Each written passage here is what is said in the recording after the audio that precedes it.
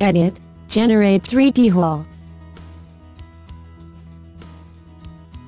You can generate a three-dimensional supporting framework with dual-pitch roof with the tool Generate 3D Hull in an effective way. By clicking on Tools, Generate Model, you get to the tool 3D Hull, which is a standard element of the program. After having defined the exterior shape of the hull, which includes length, width, roof pitch and height of eaves, we define the position of the bracing in the gable and side duals as well as the roof bracings.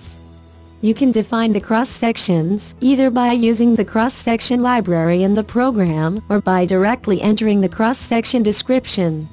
The program automatically recognizes the cross-sections names.